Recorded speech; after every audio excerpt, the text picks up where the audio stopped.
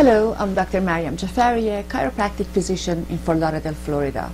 One of the 15 tips to avoid permanent injury is to be aware of the fact that if you take prescription medication or over-the-counter medication following an injury, be aware that those medications can actually delay or inhibit the healing process following your injury.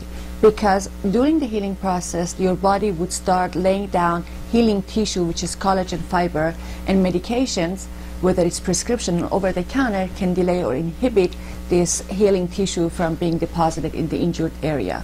So this is one of the 15 tips to avoid permanent